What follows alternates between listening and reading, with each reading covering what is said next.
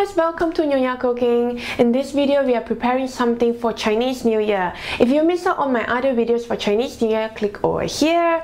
And in this video, we are preparing bak kwa, which is also known as the Chinese meat jerky. It is traditionally made from pork, but you can also use chicken or beef.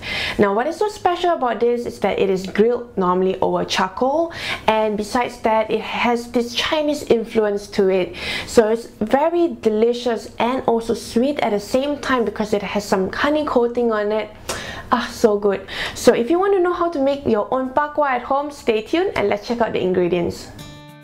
In this video, I'm using minced pork. Now this is pure minced pork. There's nothing added to it, just get pure minced meat. You can use either chicken or beef as mentioned.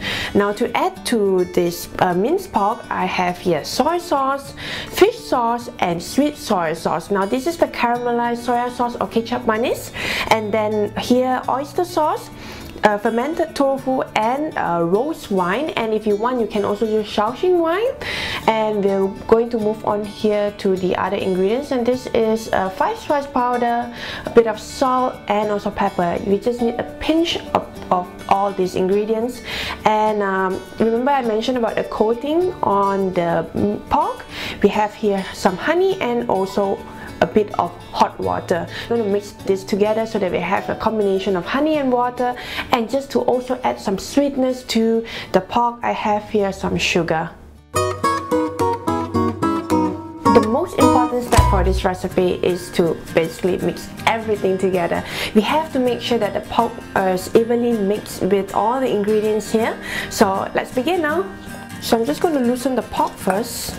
And this is when I'm going to add all the rest of the ingredients.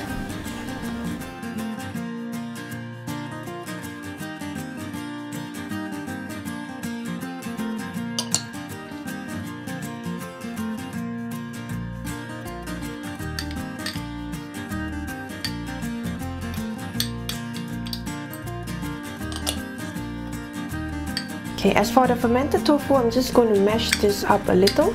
Now as you use the fermented tofu, there will be some gravy in it, so just pick a bit up. So we're using a bit of tofu and the gravy itself. Now just add this. And then now the 5 spice powder, salt and pepper. As for the honey and water, we're going to leave it aside because that will be the coating for the meat. But of course, to add some sweetness, we're going to pour in the sugar.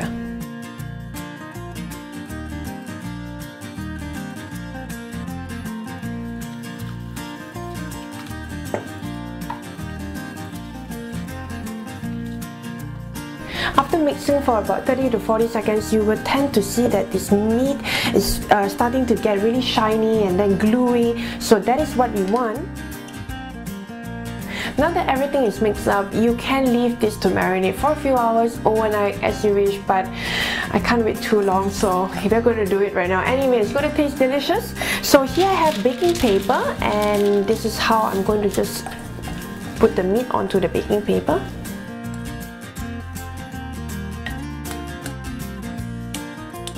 The next step is to roll this flat. Try to shape it properly, or else it's going to come out in a very odd shape and then it's going to be difficult to cut into proper sizes. So I'm just going to make it into an odd square. I'm going to use the help of the Glad wrap.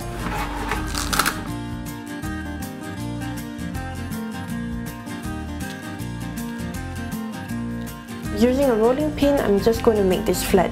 The only tip that I can give you over here is that you should not roll this out too thin, or else it would burn very easily.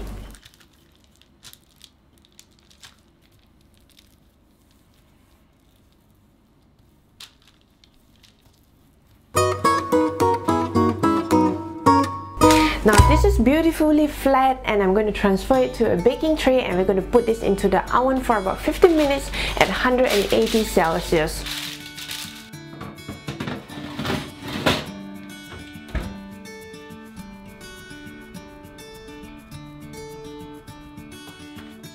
After 15 minutes, we're going to flip this over, but before that, use a piece of kitchen towel, and then we're just going to dab all the liquid that is extracted from the pork itself. So some parts of the meat may stick to the baking paper, but I'm just going to lightly release it, and then with the tongue, put this up and immediately flip this over. There you go. You may be multiplying this recipe to 2 times or even 4 times, it's up to you, but it may be too big to just flip it over.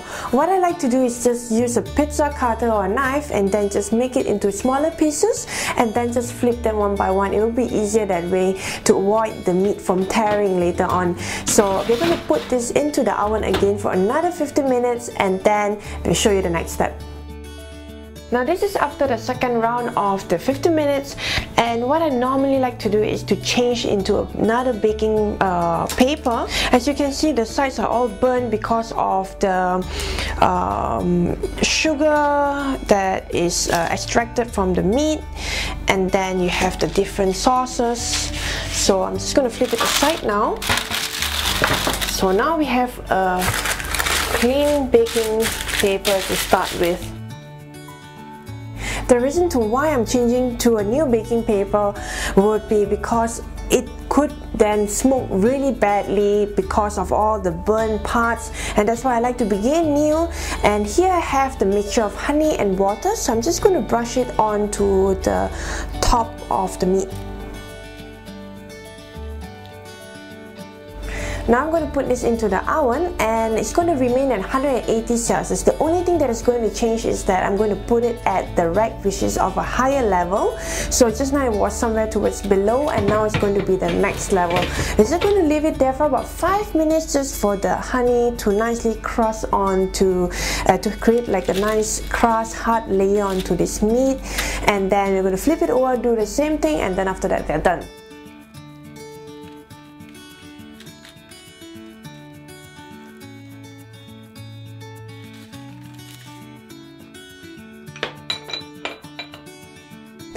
Finally, it is done. So what we have here is a nice piece of pork that is slightly charred at the side, and then it's coated with some honey.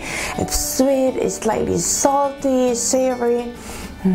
The smell here is, by the way, really good. So if you look at this piece of pork here, so as you can see, this pork is slightly brown with a hint of redness, and this is also from the fermented tofu that we have earlier.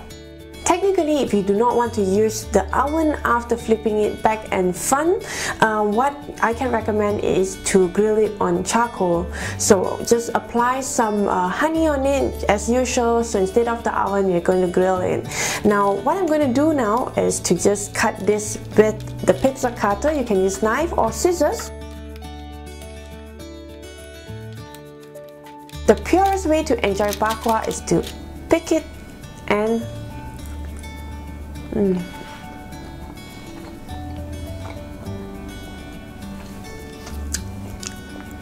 lovely. It has a hint of every bit, sweetness, saltiness. So delicious.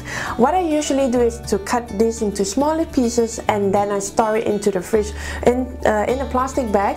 I just keep it for about 1 to 2 weeks, and when I want to eat it, I just pan it over pan and just to make it hot, and then it's just good to go. I can just enjoy it.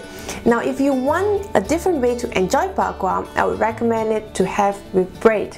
Now you can just serve it with eggs and then cucumbers and a bit of sweet chili sauce with the bak kwa. You are going to love this. So try this recipe and tell me what you think. I can't wait to see you on Google+, Twitter, Facebook, or even Instagram. Tag me, hashtag me Nyonya Cooking, and share me recipes that you have tried. Now for more recipes, remember to hop on to Nyonya Cooking and subscribe. And till then, I wish you happy cooking.